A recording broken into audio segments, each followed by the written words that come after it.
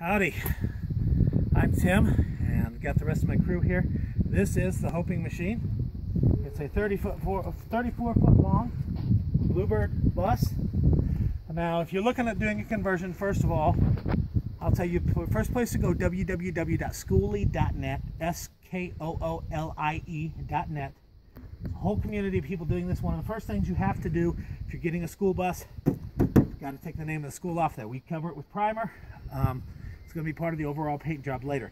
The stop sign also has to come off. I don't have the heart to take it off a day before I have to. Now what we're going to do up here is well, that's going to come out. The school bus is going to come out and it's going to say the Hoping Machine. And along the side we've got some special stuff. I'm not going to give away everything, but we'll kind of keep you updated as the day goes on, as the time goes on. Anyway, come up in here. We're getting started. This is the exciting part.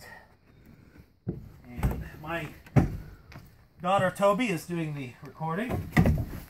So these are the first seats today we took, and we put a little framing in. Please do not think too much on the construction. I am not a construction person. It'll look better in the end. So we've got these this plywood down.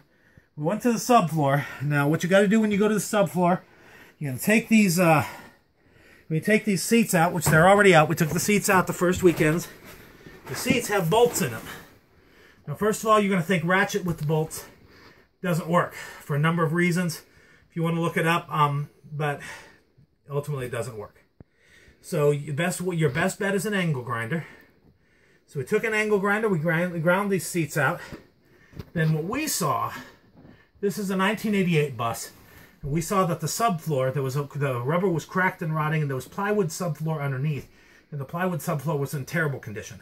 So we ripped it all up, we ground it down, we put the rust reformer on there that it works to convert the rust to a paintable surface.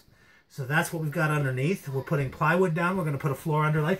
This front part here is going to be, it's going to be a loft, but the trick is we're going to go ahead and have the seat fold up so we can get passage to the front and the back during the, whenever we're moving. These seats are going to be lower lofts. We're going to take two extra seat cushions. We're going to rig up a seat in there, and we're going to put a table in the middle and have them facing forward and back. Then behind there, we're going to have our kitchen. Then Amy and I are going to have our space, and then we'll have the bathroom, and then we'll have a storage room in the back. So we're looking forward to this adventure. And for those who don't know, the concept of the Hoping Machine, it actually comes from Woody Guthrie. And so the blog is named the Justice Hoping Machine blog because I don't want any confusion with anything that Woody Guthrie's grandchildren are doing to carry on his legacy. And so that is our first video, and hope you like it, and I hope you stay with us through this journey, and hopefully one day we'll see you on the road and you'll say, oh yeah, I remember when, I remember that was gutted out. So thank you, and thank you for watching this blog.